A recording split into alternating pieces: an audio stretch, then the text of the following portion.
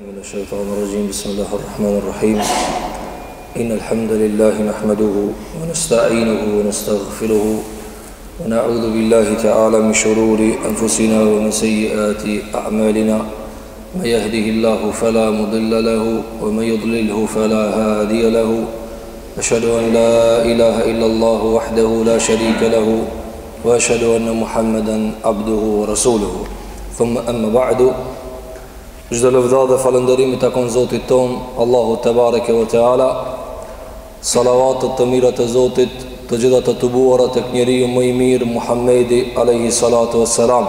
Pastaj mbi shokët e tij besnik, mbi familjen e tij të ndershme, mbi gratë e tij të pastërta dhe të gjithë besimtarët të cilët ndjekin rrugën e tij më të mira deri në ditën e fundit të kësaj bote.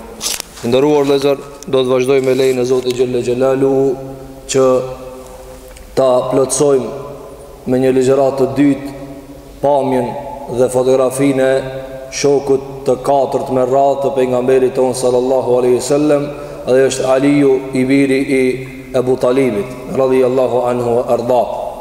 Përmendëm në ligjeratat e kaluara se këta njerëz janë njerëzit më të mirë pas pejgamberëve, janë njerëzit më zgjedhur pas pejgamberëve. Pra më njëherë pas pejgamberit ton sallallahu alaihi wasallam, nga gjithë njerëzimi, pra që nga Ademi deri në kohën e fundit të kësaj bote, njerëzit më të mirë pas pejgamberit ton alayhi salatu wassalam janë shokët e pejgamberit alayhi salatu wassalam. Andaj këta njerëz neve duhet t'i lexojmë me vëmendje, duhet t'i vëzhgojmë me një dëshirë të flakt që t'i ndjekim ata, nga se njeriu nuk ka mundësi që ta ban kandar çdo send, ta ban peshore çdo sen, por duhet të zgjedh me vëmendje ajo e cila janë pajtuar njerëzit e meqëm, janë pajtuar njerëzit e ditur, se nuk ka njeri dhe personitet më të ngritur prej njerëzve të cilët dallohen për njerëzillëkun e tëre si shokët e pejgamberit alayhi salatu wassalam. Andaj sot me lejen e Zotit xhelle xhelalu do të mundohem që ti shkoqis edhe disa prej skenave të Alijut radiallahu an, dhe pastaj ta përfundojmë me disa fjalë të cilat i ka lanë Aliju radiallahu an porositë tek muslimanët që të punohet me ta dhe të mësohet dhe të studiohen ato fjalë të mëdha të tij radiallahu an. Të nderuar vëllezër, Aliju, para se me vazhdu, duhet ta kemi parasysh se ka thënë pejgamberi alayhi salatu wassalam, Aliju është prej meje dhe unë jam prej Alijut. Dhe këto fjalë keq përdoren, keq interpretohen, keq shpjegohen, në varësisht për interesave të caktuar të klasave të njerëzve. Andaj besimtari duhet jetë i meqëm dhe duhet jetë i vetëdijshëm se si i kanalizon fjalët e pejgamberit sallallahu alajhi wasallam, si i kupton ato. Neve duhet i kuptojmë fjalët e pejgamberit sallallahu alajhi wasallam çish i kanë kuptuar krejt shokët e pejgamberit alayhi salatu wasalam. Andaj transmetuesit e këtyre haditheve, të cilët kanë thënë e kemi dëgju pejgamberin alayhi salatu wasalam duke thënë se Aliju është prej meje dhe unë jam prej Alijut, këta vet nuk e kanë kuptuar nga vet fjala e pejgamberit sallallahu alajhi wasallam, nga vet jeta e tij, nga vet kuptimi i gjuhës arabe të cilën e kanë, nuk e kanë kuptuar se Abu Bekri është më pak se Aliju. Madje e kanë kuptuar se Abu Bekri është i pari, dhe Omeri është i dyti, dhe Uthmani është i treti, pastaj vjen Aliju radhiyallahu anhu. Andaj duhet që ta kuptojmë se çdo vlerë që vjen për Alijun dhe çdo vlerë që e lexon dikun për Alijun apo shfleton për Alijun radhiyallahu an, ato janë të pohume për ta, por kjo nuk e zbret apo nuk e hyp më shumë se sa ku e ka vendosur Zoti. Pra nuk është më lart se sa e ka pozitën dhe nuk është më poshtë se sa dikush ka mundësi me e vendos. Andaj neve fillimisht duhet ta kuptojmë dhe ta mirë kuptojmë fjalën e pejgamberit ton sallallahu alaihi wasallam. Aliju të nderuar vëllezër, thamë është më i afërt i sahabëve me pejgamberin sallallahu alaihi wasallam. Pra takohet te babgjyshi i parë, Abdul Muttalibi. Pra vëllezrit, pra dy baballarët e tyre janë vëllezër. Abdullahu dhe Abdumenafi janë vëllezër të një babe dhe një nane. Dhe këta janë pra djemë të Axhës, shumë të afërt me pejgamberin alayhi salatu wassalam. Aliju radiallahu an rrjedh nga një fis që para se me ardhë Islami i është pohu autoriteti dhe pushteti dhe zotësia. Pra Kurejshët janë kanë të pajtum në mesin e Arabëve se janë fisi më i madh. Fisi më i madh në mesin e Arabëve kanë qenë Kurejshët. Këta e kanë pranu krejt. Andaj ata e kanë udhëheq edhe Haxhin të cilën e kanë bërë me traditat e tyre. Ata e kanë udhëheq. Ata i kanë bërë hizmet haxhive. Ata i kanë pas çelsat e kështu me radhë. Andaj Aliu rrjedh nga një familje e cila është e pranuar në mesin e Arabëve se është njeri më i madh, fisi më i madh. Nga familja Kurejshve, fisim pastaj mrena fisit, nga fisim më i lartë kush janë? Hashimit. Janë Hashimit. Pra një babgjish i pejgamberit s.a.s. më i afërt. Andaj Aliu rrjedh nga një familje e madhe, nga një familje me pushtet. Dhe na do ta kuptojmë vlerën e kësaj çka bethojmë tash, kur ai nuk reziston dhe nuk revoltohet dhe nuk rebelohet kundër Ebu Bekrit, por e pranon udhëtësinë e tij, e pranon udhëtësinë e Omerit, i cili ishte shumë larg në krahasim me Aliu radhiyallahu an, e pranon edhe udhëtësinë e Uthmanit, derisa muslimanët ja japin atij besën pas vdekjes së Uthmanit radhiyallahu an. Andaj Aliu radhiyallahu an nuk ishte i edukum që ngjitet për këto gradat të cilat ja jep familja. Pra nuk thani ditë për ditëve, a e dini kush jam? Jam Kurejsh, jam Hashimi, jam djali i Axhës për mësam. Asnjëherë nuk është lavdruar me këto. Kur nuk është lavdruar me këto. Andaj neve vazhdimisht duhet që të gjurmojmë dhe të vëzhgojmë me çka janë krenu këta njerëz. Janë krenu me tesha, janë krenu me shtëpi, janë krenu me deve, me kuaj, me vetura të sotshme. Janë krenu me diçka jashtë atyre? Jo. Me çka janë krenu? Janë krenu me takvalluk. Dhe nuk ju ka ardhur turp mu krenu me takvalluk. Nuk ju ka ardhur turp mu krenu me trimrinë e tyre. Nuk ju ka ardhur turp me u krenu dhe me u mbajt me njerëzillokun e tyre. Andaj Aliu të nderuar vëllezër rrjedh nga një familje shumë e madhe. Ajo është familja e pejgamberit ton alayhi salatu wassalam. Tha me ka pranuar Islamin 10 vjeçar. Është më i vogël se pejgamberi sallallahu alaihi wasallam për 30 vite. Është martuar dikun në moshën 25 vjeçare pas luftës së Bedrit, e cila ka ndodhur në vitin e 2 të Hijrit. Është martuar me Fatimën, me bijen e pejgamberit alayhi salatu wassalam. Ali radhiyallahu an prej skenave të cilat ka dëshmu zemër të madhe, trimri të parritshme, është kur pejgamberi sallallahu alaihi wasallam natën e fundit e ka lënë si kuptimin e manovrës kundër Kurejshve ditën që ka emigruar. Ju kujtohet kur kemi thënë se çish ka emigruar? Janë mbledh Kurejsht dhe kanë thënë 100 deve kush na e vret Muhamedit sallallahu alaihi wasallam. Pas kësaj çka kanë bë, është mbledh Abu Jehli me disa tri dhe u ka dhënë çdo njërit prej trive të fisëve kanë një shpatë. Dhe ka thënë shkoj me vras mi ket për një herë. Dhe s'munët neve fisi Muhamedit me na vra ketve. S'po s'munët me dal kundër ket fisëve, një fis kundër ket fisëve s'bëhet. Allahu Gjelle Gjelalu e qënë Gjibrili dhe i ka zënë Muhammedi s.a.s. Dhe i thotë sot shloj e shpijen, se kanë me ardhë kështu janë përgadit për me të vra. A dhe këtu për cilët është me vëmendje, kanë e le pejgamberi s.a.s. për me flejt të dhoma e ti. I thotë Alijut, ti son të kime flejt në shpijen teme dhe kemi vesh teshat qka flej une për një caktim të cilën e kish pa pejgamberi s.a.s. Thotë kemi vesh teshat e gjumit mia. Nuk tha Aliju, unë e tut në ja Rasulullah.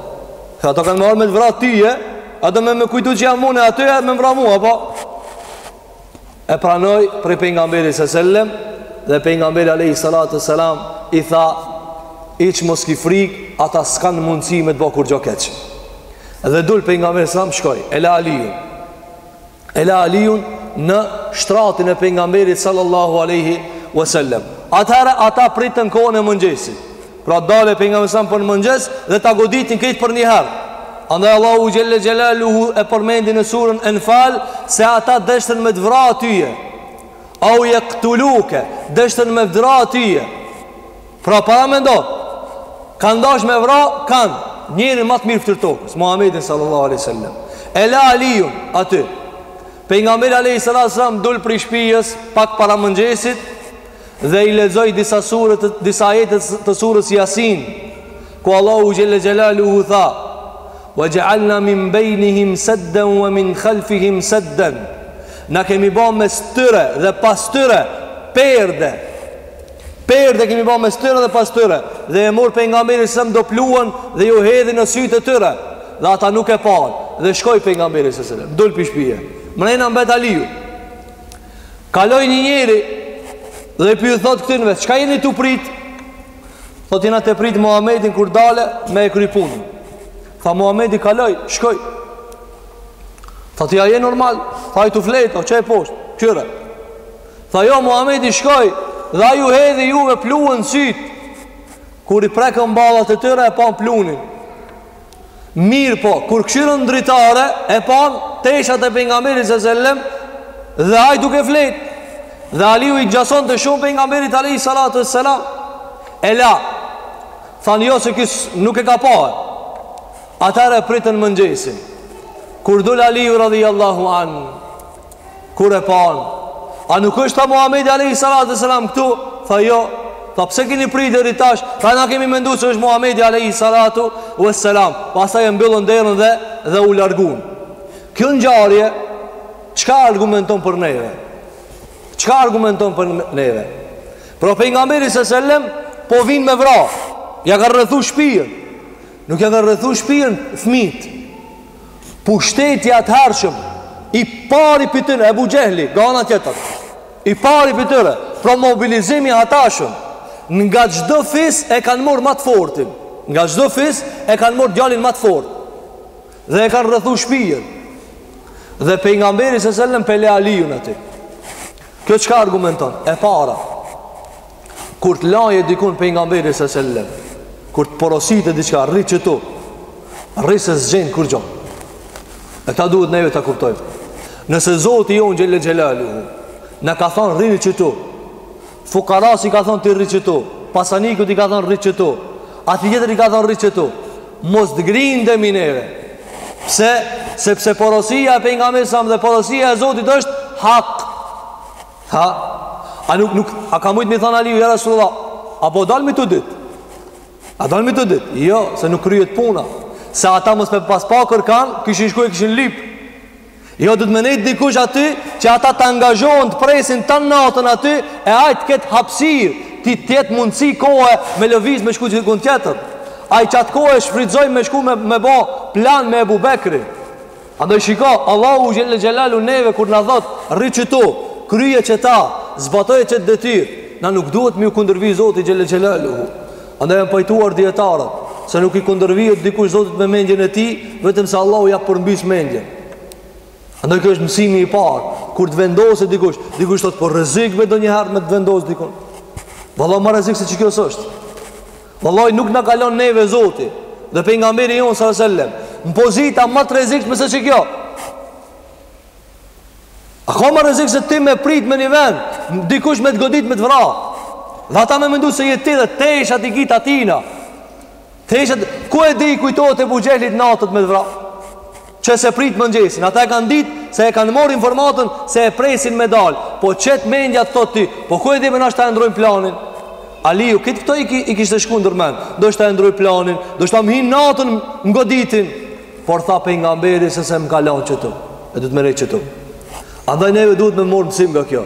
Kur të na vendosë Allahu me një vend, me nejtë qëty. E mos me lëviz. Pse? Nga se Allahu na e pozicionon neve pozitën më mirë.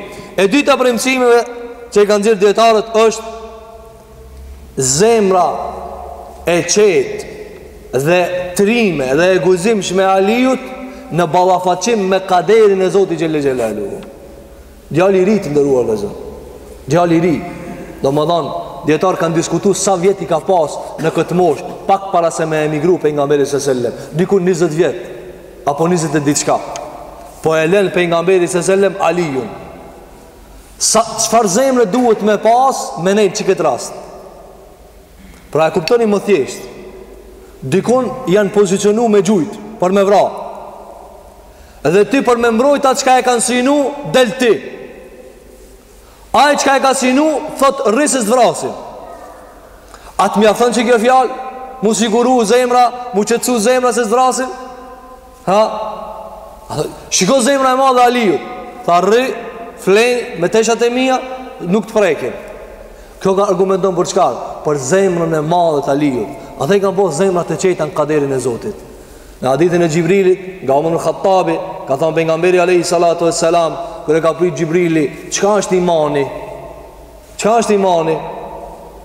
Ja ka përmend Allahu, ja ka përmend vetëm Allahu, pejgamberët, librat, ditën e gjykimit. Dhe çai ka përmend pastaj? Ahiretin, pastaj mi besu kaderit, khairit dhe sherrit. Ka thënë Sheikhul Islam Taymije, ajo lufta më e madhe e imanit është në kader. Ka thënë Abdullah ibn Mas'udi, ummeti i Muhamedit sallallahu alaihi wasallam, fillën e devijimit e kanë kader. Ka thënë Hasan al-Basriu, kur njerëzit mos të pajtohen me kaderit, rrokën. Kur njerëzit mos të pajtohen me kaderin, rrokën. Çish i bie mos të pajtohen me kaderin? Për shembull, ti mendon se një pozitë dikujt është e jotja dhe nuk e shikon ka kaderi, Allahu ja ka dhënë atij, atëherë këtu ndodh fërka. Patjetër. Se ti mundohesh me jamor, ai mundohet mos me ta dhon. A ndodh fërka çështu? Andaj shiko Aliu radhiyallahu an, ishte i kënaqur me kaderin e Zotit. Çtu? Zemra e qetë.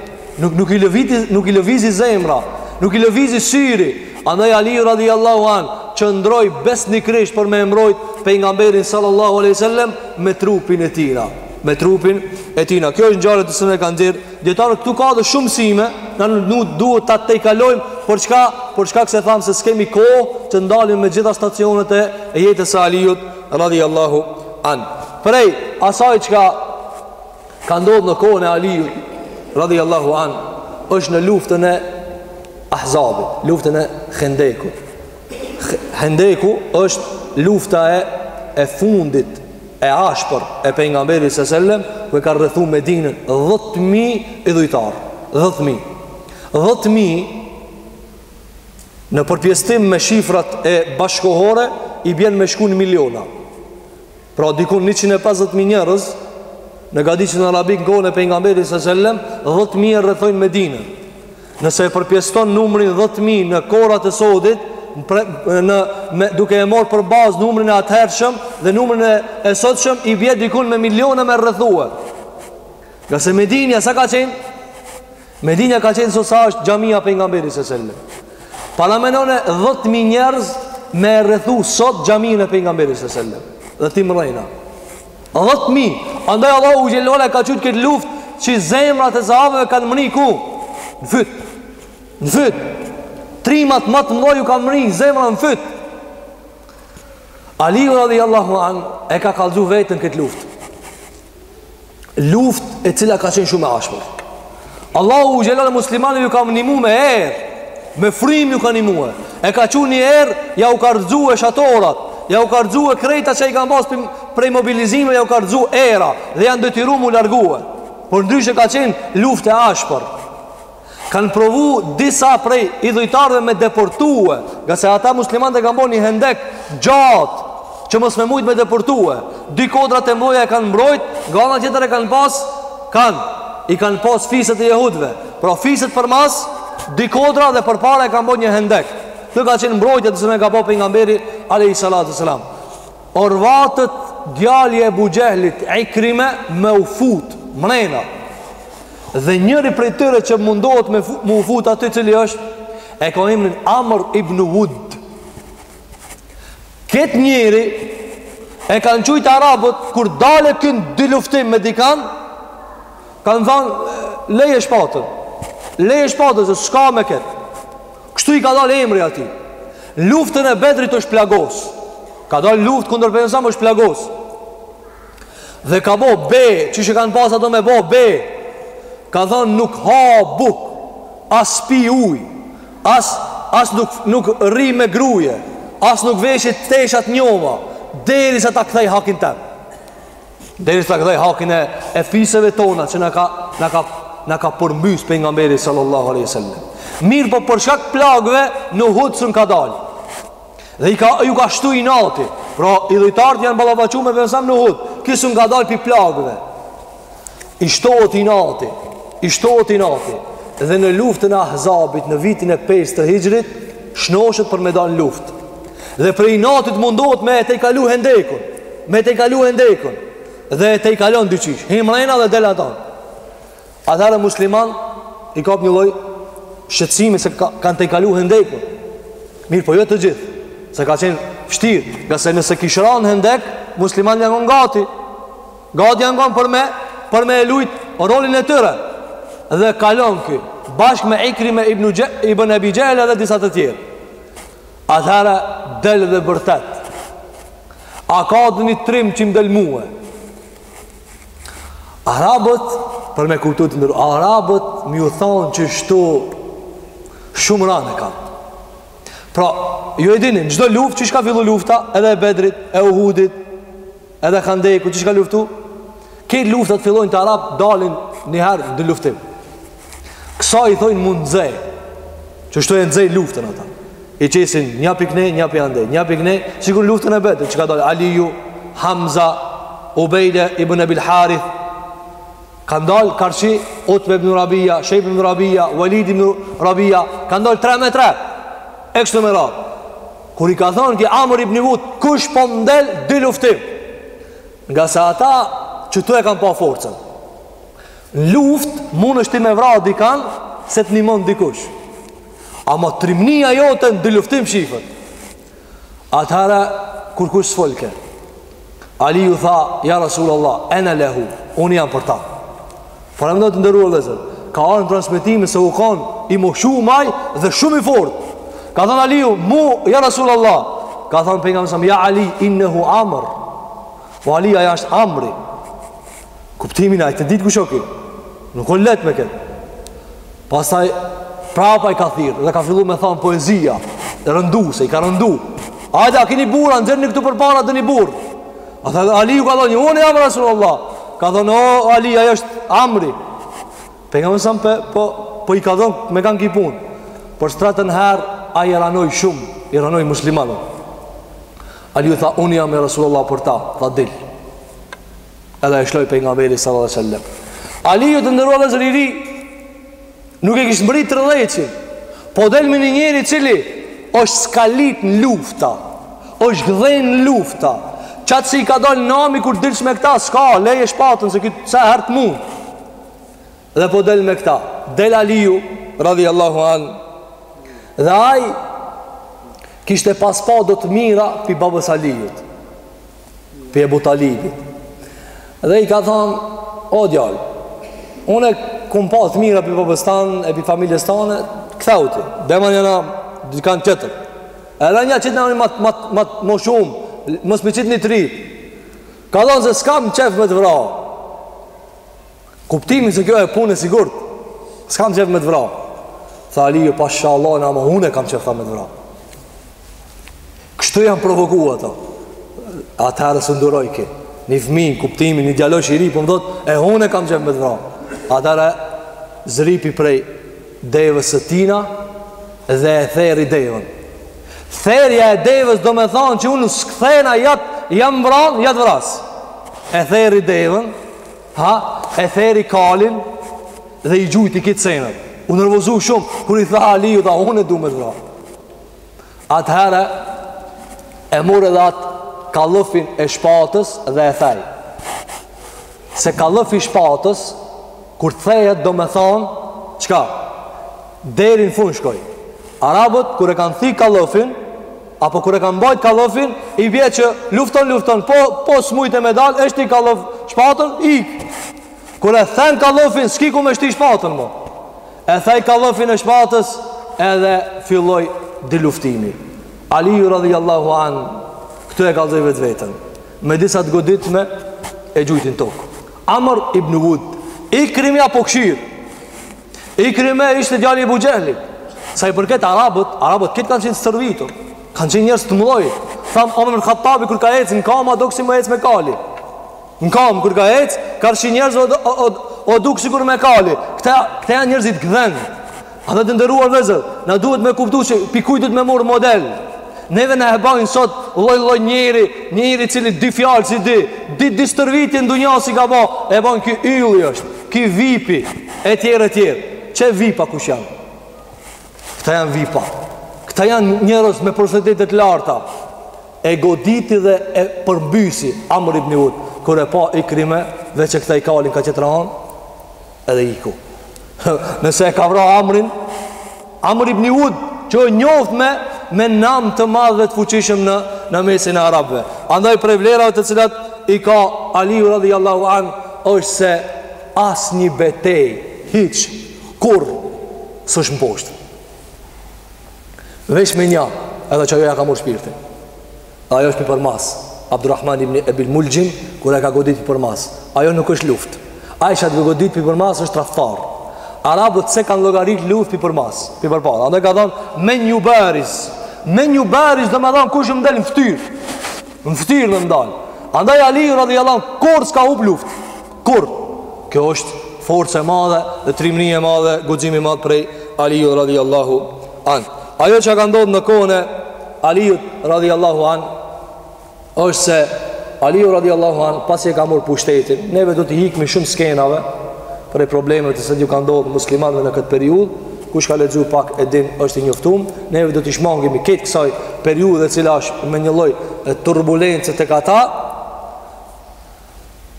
Në kohën e Aliut, kur e merr khilafetin Aliu pas vdekjes së Uthmanit, ju e dini Uthmanin tham e vrajtën në tradhti. Muawija, djali i Ebu Sufjanit, Sakhr ibn Harb, e ka pas djalmigje Uthmanit.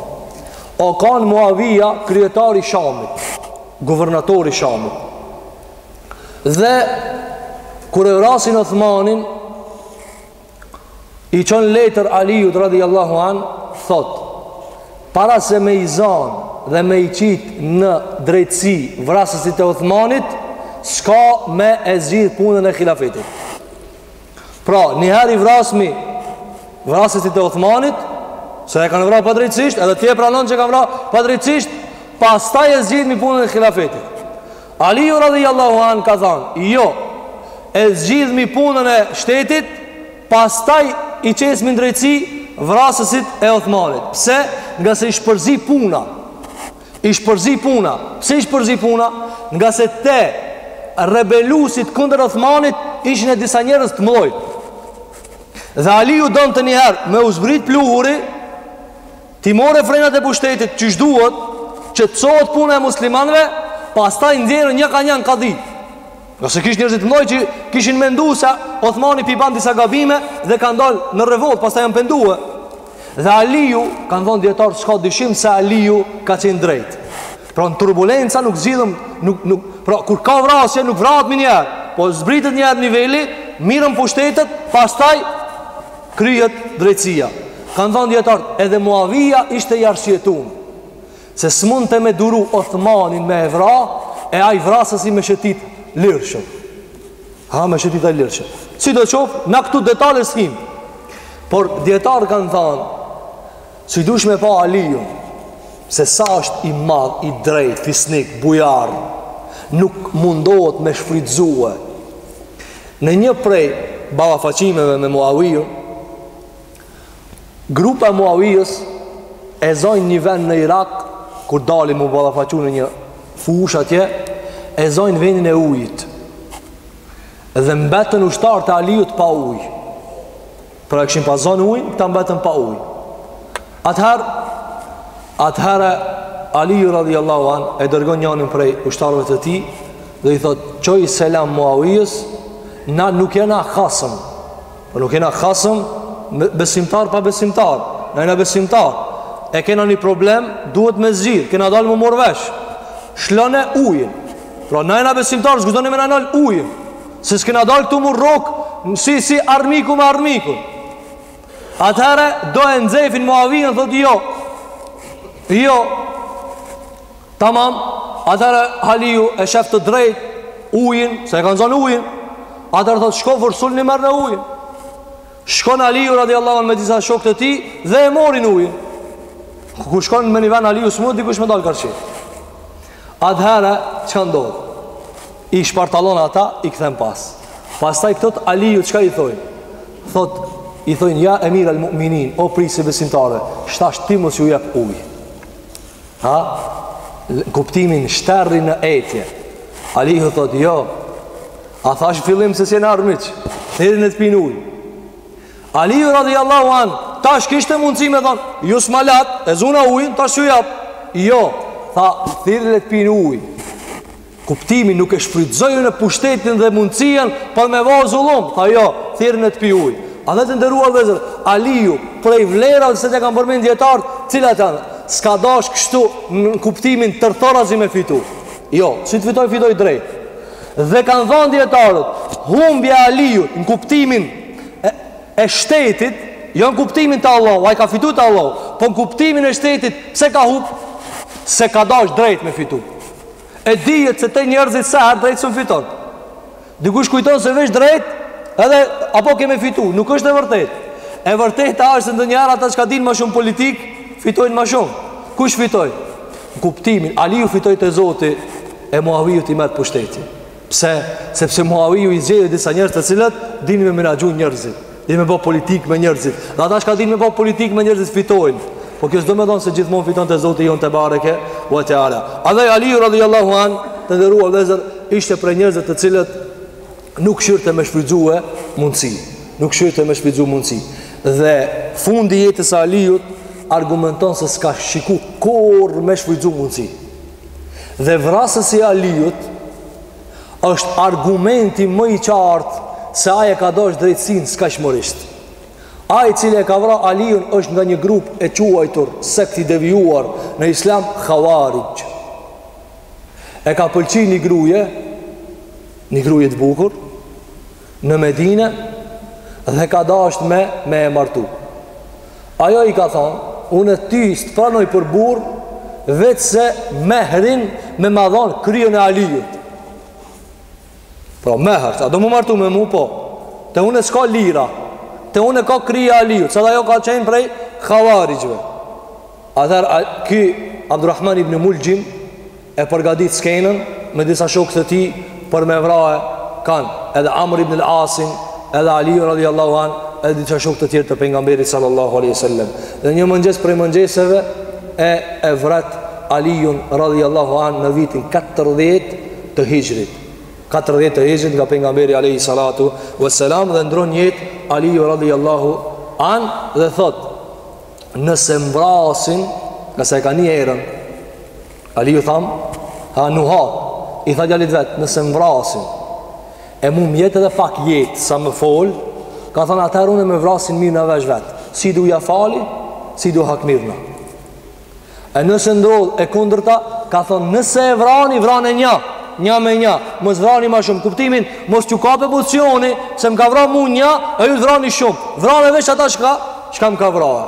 Dhe kur e vret Aliju radiallahu an, atëherë ndron jetë Aliju radiallahu an, dhe pastaj sahabët e tjerë e vrasin kokë për kokë për shkak vrasjes të Aliju radiallahu an. Pra në vitin 40 të Hijrit të ndëruar vëllezër, Aliju radiallahu an ndron jetë, ndërsa mes 10 vjeçarit të tij të Islamit dhe 40 të Hijrit të në fund, dietar kanë diskutuar sa vjet i ka bë Aliju radiallahu an, disa kanë thënë 58, disa kanë thënë e ka pas moshën e pejgamberit sallallahu alajhi wasallam kur ka vdek, pra 63. Kjo është një polemik te muslimanët. Të ndëruar vëllezër, çka e rrumbullakson krejt personalitetin e Alijut? Pra ku Chelsea për me e qel kush o kënjeri, si u bo kështu i madh, heroizëm i madh, guxim i madh, trimri i madhe. Tham në ligjeratën e galuar, sini s'ju ka dridh kur. Kuptoni që do mësë më të dridh sini. Njerëzë krizë financiare me pas i dridhët sini. kriza ndryshme të vogla me pas, shqetësohet njëri, s'flenatën për diçka të vogël. Ka njerëz pse ju ka prish keri s'flenatën, derisa ta ndreqe. Se e do shumë. Alijut radiallahu kur çini pot si ka pa për kur gjë hiç. E ku është ky personalitet? Çka e bën këta? Të ndëruar vëllezër, dietar kanë shumë çështje çish me e çel personalitetin e Alijut. Por se na do të mundohemi me përkufizuar. E para çka e ndërton Alijun, çka është? Fisi pika vjen. Ku përfundon Aliju? Nis nga Abdul Muttalibi, Hashimi, Qureshi, Adnani, Ismaili, Ibrahimi. Pra Aliju kundërtohet, ndëruar vëllezër. Nëse ka dhe sot studimet atyre të e studiojnë ADN-n e njeriut, gjakun e njeriut, formën e njeriut fizike, a ndikon të shpirti i tij, dhe ka ndarë në përfundim se 1% të madhe ndikon gjaku.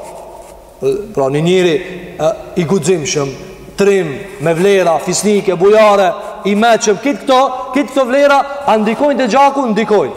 Ka thënë dietar, personaliteti i Alijut buron nga fisi që përfundon te Ibrahimi. Pra është njëri i cili gjaku i përfundon ku? Te Ibrahimi alayhi salatu wassalam, dhe përfundon deri te Ebu Talibi që gjithmonë kanë qenë kryetar, udhëheqës, fisnik, e kështu me radhë. Andaj çelësi i Alijut ku është? Te gjaku i tij. Pastaj kanë thënë dietarët, jeta modeste Alijut.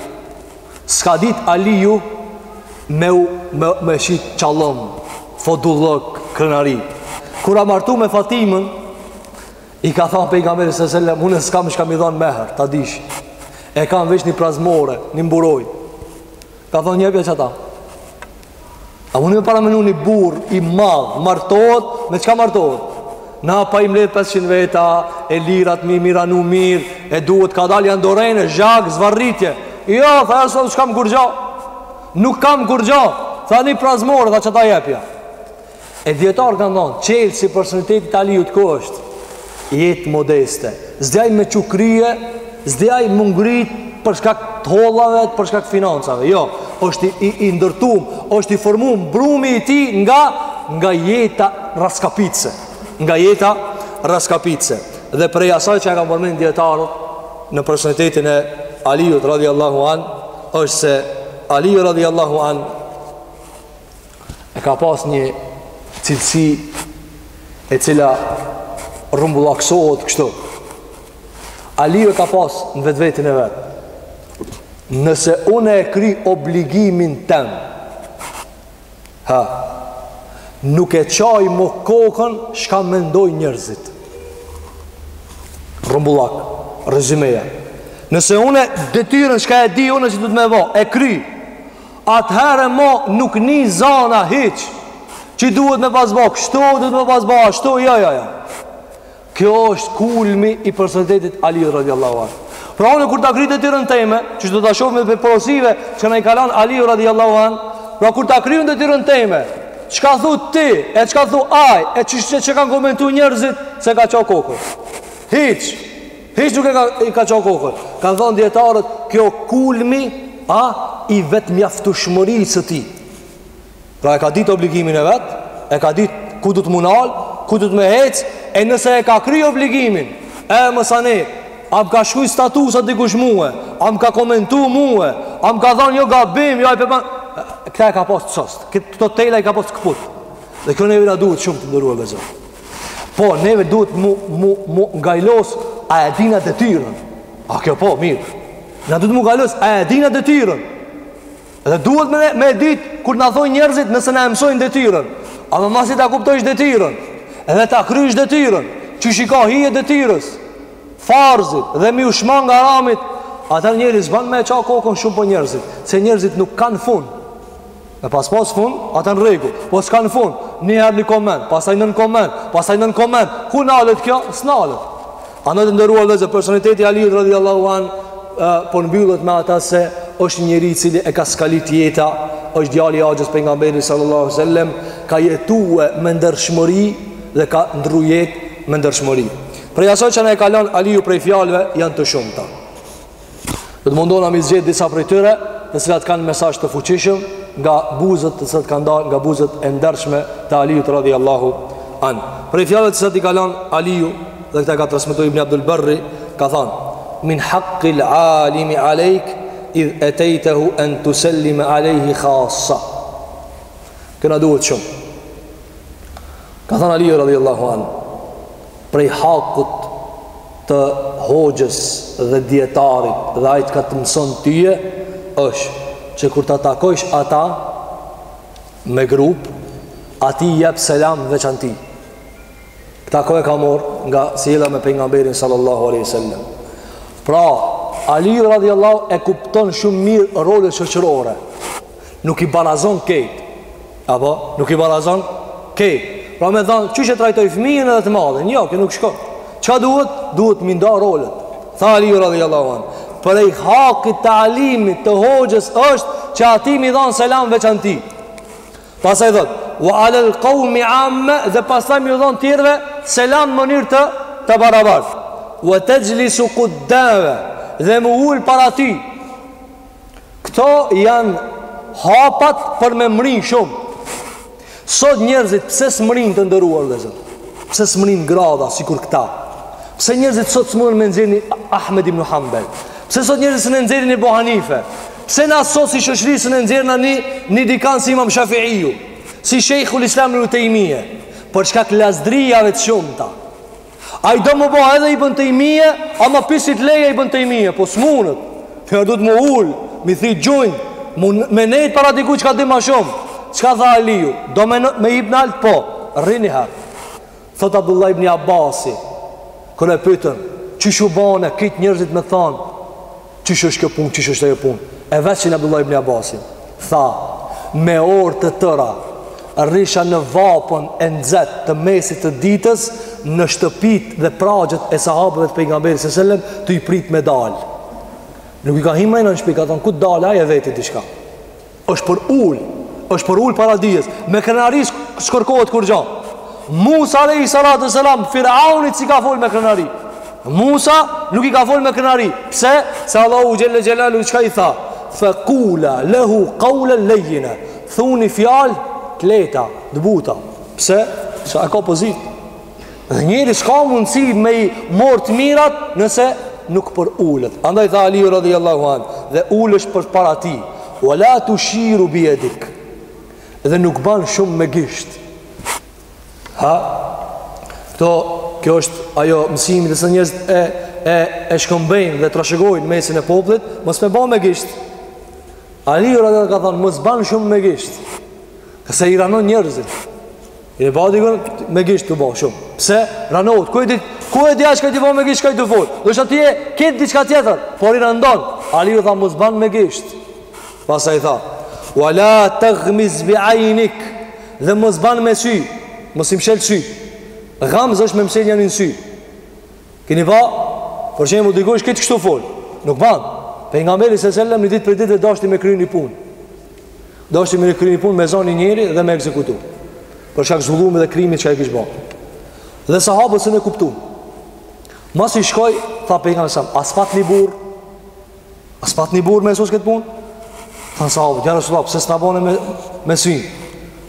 Tha për mësam, nuk i takon për nga merit me ba me sy.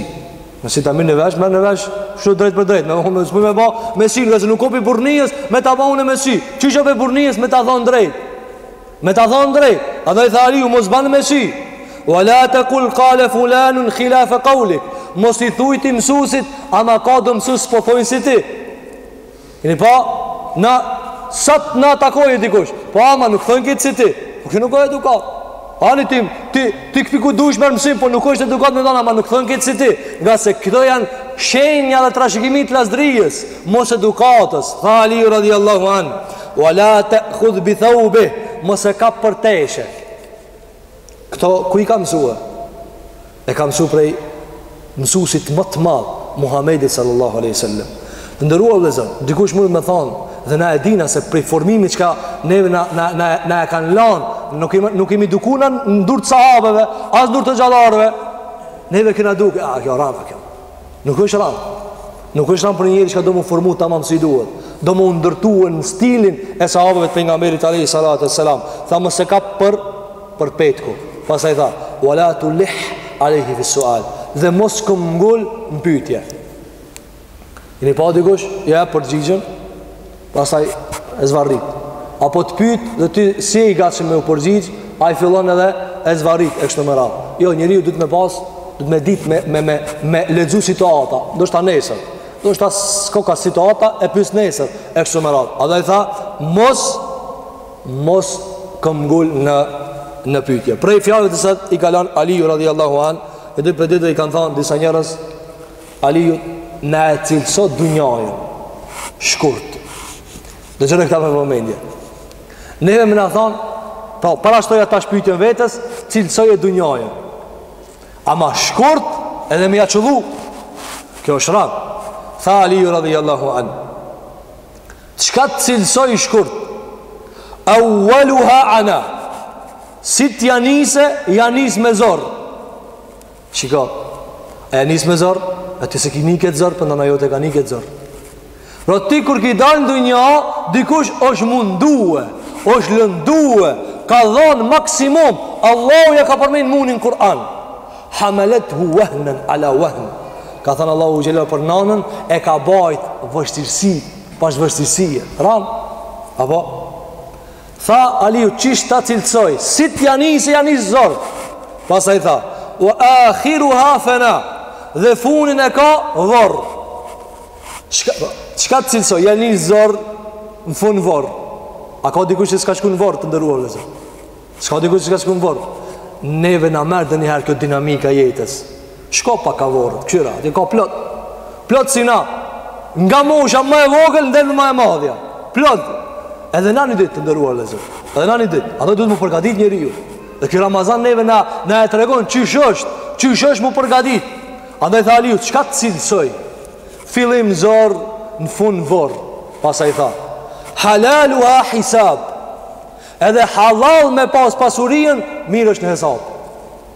Dikush thot, po unë vetë be kam fitu, po shka pse ki fitu vetë, ki më mërë logari, ku e ki hargjue, ku e ke dhanë, apo, po mu kanë haram, tha, wa haramu ha iqab, e harami është azab. Pro, qka është këtë dunja? Si të fitojsh halal, prap ki më mërë logari, po fitove haram, dënohesh. A është kjo vendi ku na duhet më knaq e me i shtri kam? Jo. Zban më të më mashtruhe, me i shtri kam. Kjo është darë për me punu, shpia për me punue. Për ku? Për me korë dhe për me emor atë mirën të Allahu Gjelle Gjelaluhu. Pasaj tha, man istaghna biha futin. Kush do më mburë me këtë dunja, bjen sprovë. Pra, nëse ti do më majtë me të mapë se ki pare, pse ki nam, pse ki pozit, tha Aliu, futin, sprovosh. Do njërë, do dit, ju shlojshin disa sahabëve për mas. Ha, Abdullah ibn Mesudit, i shkojshin për mas. Shumë, se njeri matë. Thënë të Abdullah ibn Mesudit, nalnu se so mirë për ju vas për muhe. Muhini të ma hip, e në të provokua, kjo nuk mbanë mu mirë të Allah. Po as juve që ju banë se së është në regull kështu. Andaj shka dhe Aliu, a do mu krenu me dunja, do mu krenu me vetura, do mu krenu me shpia, do mu krenu me pare, me tesha. Ki mu shprovua. Andaj tha, u aman iftakara fiha hazin, e kush s'ka pare në dunja mërzitet. As një gjendje so e mirë. A ki pa kush s'ka pare, nuk i shkon fjala. Kini pa kur janë një pasunik edhe një fukara, fol fukaraja ndoshta me men. Hitë se nga kërkush. Fol pasunik i palavra, thonë, po se dolare shofin atë, euro e shofin atë, a ishë kur gjohës kalzon. Qka tha Aliu radhiallahu anë? Mos u mashtoni as me atë, po as me ketë. E qka, ku o dunjaja? Dunjaja në takvallok të ndëruar dhe zërë. Në takvallok, mi pas frikë Allahu Gjelle Gjelaluhu. A dhe qka të cilësoj, që kjo është shkurt? Që shi vje shkurt? Filim zorë, në fund varë. Halali, hisab, harami, azab. Pastaj tha, nuk krenohet dikush me dunja, sprovohet, kush s'ka pare, mërzitën. Kjo është fjallë Alijut radiallahu an. Prej fjallët të sati kalan Aliju radiallahu an, një ditë për ditëve e pyti një njeri. Tha, ti s'ka ban për akhirat? E pyti. Ti tha, për akhirat, s'ka ban? Tha arju wa akhaf. Tha edhe maj shpresa, edhe tutna. Po edhe tutna ka pak, po edhe maj shpresa. Kjo është shumë njerëz që thonë, Allah i rahmetin e madh, po ka do mi dënu, do shiko Alijut që ju përgjigj. Andaj këta do çka thonë zemrën e bardhë, mos na hupni imitin pi Allahit, mos na hupni shpresat e mëshirës së Allahut. Ke rregull.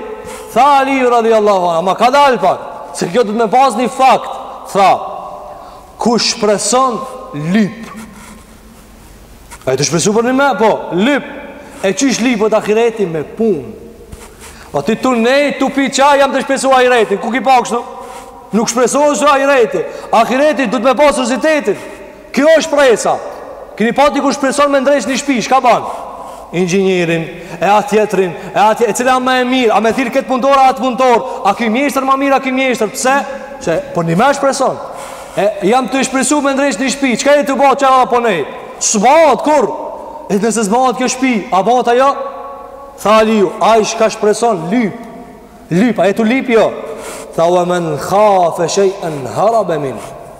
E a i shka i tutët, a i tutut, a thave tutna, a i tha hik. E në të hikna, keni pa disa njerës të hik, qysh hikët lezër? Allahu gjellë gjellë në surën e dherjet ka thënë kështu, fe firru ila Allah, ikni të Allah. Ka thënë për nga mberi sallallahu aleyhi sallam, në hadith, në dua, ka thënë e udhu bi ridake min gadabik, ve e udhu bike mink. Ka thënë o Allah, iki të knatësia jote për hidhnimit tanë, dhe iki të ti prej tyje. Ku me ik? Ku ik njëri dhe zë? Të Allah. Andaj tha Aliu radiallahu, si t'jesh të shpresue, ata lyp, lëviz. E si t'jesh për një mati ju tu të ahiretit, ik. Qysh me ik? Ik në veprat mira, ik namaz, ik në dua. Thuj Allahu gjellu ala, mos u mshtin o zot në zjarë, se së në duraj zjarin. Dhe mos u mashtropi atë në fjallëve, kena me hi, kena mu la një dit. Se sa bazen ajo bazen për ujt flak. Allahu gjelluale ka qujt gësak, uj i nëzat shumë i madh, ta kal krejt që ka prej trupit.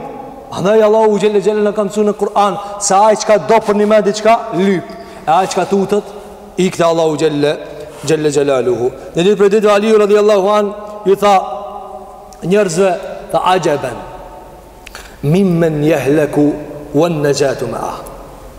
Tha që di ma atë që ka mu shkatru apo shkatrohet, ashtë qelsin e shpëtimit e ka me veti. Pra është që di mu shkatru, qelsin e ka me veti. I thanë, o prisi besimtarve, cili o qelsi? O si cili e ka një qelsi me veti? Por mes me hinë zarmë, me hinë gjennet. Tha, el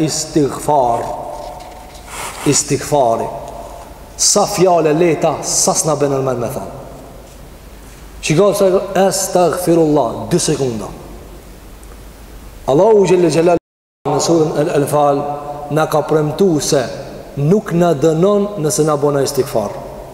Wa ma kana Allahu mu'adhibahum wa hum yastaghfirun. Allahu kur si dënon tu pa dikush istighfar. Pra mi thon Allahut o Zot falëm, s'dënon. Me dzon vdekje o Zot falëm, s'dënon. Allah në enzoft, në e mundsof me vdek të thonë astaghfirullah. Se kjo është vlerë e madhe. Andaj tha Aliu, shumë interesant, dikush me hinë zarb, shpëtimin e ka me veti, çlirimin e ka me veti. Tha ku është çlirimi? Tha në fjalën e tij astaghfirullah. Kjo është prej fjalëve të cilat i ka lënë Aliu radhiyallahu an. Prej fjalëve të cilat i ka lënë Aliu radhiyallahu an, ardhi ditë njëri dhe i tha Aliut, ti e kështu dhe kështu prej lëvdatave. E lavdroj shumë. Mirë po Aliu ishte i meqëm. Dhe e din të zëdinjarë dikush të lavdron, ama mrejna se ka qështu. Këta se në lezon gjithë kush. Lezon njëri cili ka dritë prej Zotit, iman, ka larkëpamësi e kështë në ratë. E lavdroj. Edhe Aliu i tha, nalo. Atar i tha, unë jam ma poshtë se sa po thu. Dhe gjënë më vëmimi. Tha, unë jam ma poshtë se sa po thu, se sa pe shprej. Edhe jam ma naltë se sa tim menon për muhe mrejna. E kuptoj Aliu që kirë lëvdatën e ka, falc, të fabrikume. Ha? E qka i tha Aliju? Ti që jetu më lavdru, unë jam ma poshtë sa po thue. Ama ajo qka e menon ti për mu, unë jam ma nalt. Gjeni po dikush do me të lavdru, po se beson ata. Aliju qka i tha? As qashtu që shpërthu ti, as qashtu që shpo mendon ti. Prej fjallit të zeti kalon, Aliju radiallahu an, me vlerë të madhe, janë edhe këshillat të cilat ka thanë se njeriu nëse e kishte nis devën e tij fort që udhton shumë, se në kishte mi gjetë të fjallë që ka përja japë une. Ka thënë Aliju radiallahu an, mësoni pi mu 5 fjallë, dhe me këta e përfundojnë. Mësoni pi mu 5 fjallë, si kur ti hip një deveve, e ti raskapit një ato, du më thonë të hetë shumë dunja, fështirë që kini mi gjetë, a kini mi raskapit devet. Cilat janë ato? E para ka thonë, e para fjallë, ma në men, la jërgjuen në abdun illa rabbe. Ma e men, kjo është rezimeja nga Kur'ani e nëzirë. Ku e ka nëzirë? Nga Kur'ani. Ka thënë Aliju radhiallahu an, mos ta shpresoje as një njeri vetë se Zotin e vetë. Ma e men këta vëzë. Kjo këshiva Aliju, rezimeja. Këput t'i shpresat, keq ka i ki. Edhe te baba, te nana, ti duja ta, respektoj ata, ndihmoj ata, vëzë ndihmoj sa dush. Ama shpresën finale, majet e Zotijot, se ketë kanë me t'lanë. Si të vdis është i përpara, ato të vërosin. Në vdis, a i përpara, te vëros. A ban me maj shpesin të qëki? Shka si të vdis është i a i të vëros, e si të vdis a i te vëros.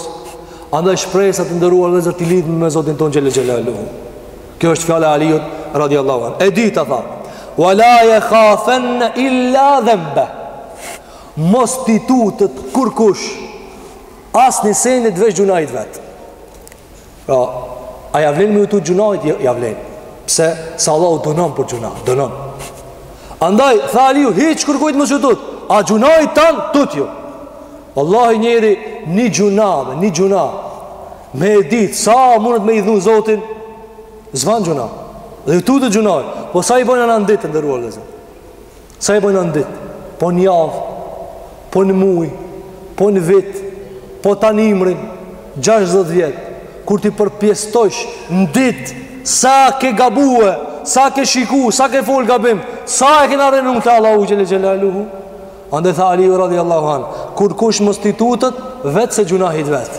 Kur kush mos t'i tutët, vetë se gjunahit vetë. Porosia e trejtë tha, o në men që ka tha Aliju, që to që ka përja pune, kini mu lodhë së një mrini, se këte janë nëzjerta prej kujtë, prej fjallës dhe Zoti Gjellaluhu, dhe studimit thukt, për pikë që e ka mos për fjallën e Allahu Gjellaluhu. Pas të i tha, e trejta, mos të tërprohet a i shka zdi, me vetë atë shka nuk e di. Kini pa krize madhe jona, me vetë tjetërin. Jo, bepse me vetë. Na është të më vjenë shpallë, na më dhe një ditë. Ashtu, se kam zërë. Të ndëruar dhe zërë, na du të me dalë për kësajna. Du më pastru për kësajna. Du më ngritë pak manal. Ata që ka se di, thuj se di. Ka thonë, Aliju radiallahu në rast tjetër, jo këtu. Ka thonë, ajo shka e shpëton hoxën edhe khalifën, është fjala se di, kur se di. Edhe hoxha e ka krizë me thonë se di. Krizë o kjo? Se njerës thojnë, ta është që mësa dishtë edhe ti kush e di. Ja, s'ka këtu krizë, se di, nuk e di. Khalifja, nëse s'di, e punon, gabon. Atër tha Aliju radiallahu, pe porosijeve treta, mos t'i vjene mare, ati shka s'di, me pyt për atë shka s'di. Sa e kena këta krizë, dhe zërë? Na kena krizë. Në edhe kur shkojnë atë zanat qiju, i thojna, këshire, unë e di gjimësën, po të ishtoja gjimësën. Po tash, qka u bo kjo? Shkuj shkojnë a hoqës, thojna, apo me pa të thona sa në Basriju, plëtsom ati. Po ku o kjo? Vetë pse na smujna me ramë pozitën, me thonë, kalzombe që i shobe. I shkojnë a doktori, thojna, shkruma hapin qka unë e pi. Po tash, ati e di qka dush me pi, a unë e di. Andaj najna mësu kitë ka e brapa, krejtë mbrapsht, e qysh është marë të ndëruar, qysh o drejt, aj qka di mi thonë, qysh o be. Ka thënë Allahu Gjellohu në Kur'an, fes'elu ehle dhikr, in kuntum la ta'lamun. Shiko sa letë ka pru Allahu Gjellohu. Tha si më zdini, shkoni të ata shka e din një pun, vetni. Qak ka njeri të ndëruar vezër për ditë nëson.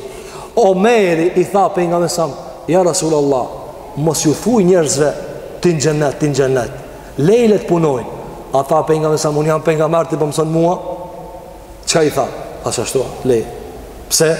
Se pejgamberi sa ndihmohet me përvojat e njerëzve. Çka i tha Omeri? Tha ja Rasulallah, kanë me thonë njerëzit, mësani unë jam në xhennet pe lo punën. Tha lej hiç mos ju thuj. Tha lej Omer, lej ç'ish po thu ti. E nëse pejgamberi sa mi tha Omeri tani ç'ish po thu ti. Asë mi thojnë na dikujna çka di pak më shumë i thonë ani ç'ish po thu ti. Mirë po piktu mrena, uni, qefi, teka, fotolloku, kush jam une, kush o zhaj, e kështu më ra këto neve na e bin shkatrimin te dera. Tha Alijut radiallahu, dhe e katërta, tha, mos turprohet ai shka di, kur pyetët për diçka çka s'di, me thonë nuk e di. Ha, kjo vlen për dishmin, ma dishmin, dhe për atë çka di diçka, për këtë vlen. Na shpeshar pyetme, çu shoh kjo hoxha? Pyetet edhe njerëz të thënë çu shoh kjo? Dhe këtu vjen kriza me vërtetu modestin, moralin dhe me vërtetu vetë dijen. Tha Aliu, ma në mend e katërta, nëse s'di për diçka, e dvet dikush për çka s'e di, thuj se di. Çka ka të keq të ndëruar vetëm me thon se di. Wallahi, s'ka më le se me thon se di. Kjo ta ftof mëlçije. Ta çetson zemrën. A neve këtë krizat për ku na vitë ndëruar lezër? Tu ku të na vete dikush tash. Kjo është krizë normal, ma shumë me njerëzve profesora e hoxhallar, kjo krizë. Se neve na vinë, andaj ka thonë janë pritjetarët dhe selefit, që ka transmetuar Ibn Abdul Berri, ka thonë hoxha, let përgatitet për pyetje çka si di. Se zvdes pa e vet, një grumbull pyetjeve çka si di. Apo s'ka mundësi mos me vet çka si di. Pejgamberi alayhis salam e kanë vetë një ditë për ditë një pyetje, ka thonë prit të më kallzoje Zoti. Nuk i dina ke. Andaj tha Aliu se porosia e katërt që ju me udhtu së në bleni, së në gjeni, cila është ajo, kur s'dina diçka, mu bo modest, me thonë se di. Nuk e di, shkojmë ta vetë me dikan çka e di. Kjo shumë është mekanizëm i thjesht, mirë po mrenda nefsit komplikohet. Dhe e pensta, dhe me këta e përfundojna, porosia e pensta, wa'lamu anna as-sabra min al-imani bi manzilati ar-ra'si min al-jasad. Tha dini se sabri raport me imanin është sikur koka në trup. Çka tha pejgamberi s.a.s. për Ebu Bekrin dhe Omerin? Si syt dhe veshin kryje. Ebu Bekri që shto, pa Ebu Bekr dhe pa Omer s'jet fe, as libri s'jet, as suneti s'jet. Tha Aliju radhiallahu an, imani e ka një kryje. Cila kryja imanit? As sabri. Andaj Allahu Gjelle Gjelaluhu në Kur'an, kur na ka nxit neve për me e majt imanin që ka thënë, ista'inu bis sabri was salat. Ndihmohuni me sabër dhe namaz. Shtyll. Një shtyll e ka pru me një shtyll, e ka parapri sabrin. Edhe namazit dhe sabër. Andaj të ndërruar dhe zë, na qka na e ngatron neve arritjen, edhe në ahiretën në këtë dunja, mos durimi. Ha, shpejt mi mëri, smërinjet shpejt, sidomos ahireti. Ahireti është rrugë e gjatë. Çka tha Aliu në xhirazën e kaluar? Tha subhanallah, ahireti larg, a mjeti transportues i dopt.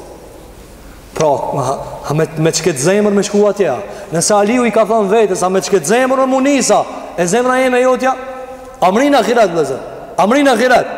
Dhe shikojnë si cëli vetën tonë. Andaj tha, sabri një man është sikur koka në trup. Pasaj tha, s'ka hajrë për një trupit pa kryje. Ha? Me e pa një trup, në ta s'ka kryje. A tu të shë i kështu, a dhu kësaj mirë koka. Jo të ndërua lezër. Ik, dhe kërditësh, dhe neveritësh. A e kela qitë në dë njëherë imanin tonë kështu në logarinë, fletore.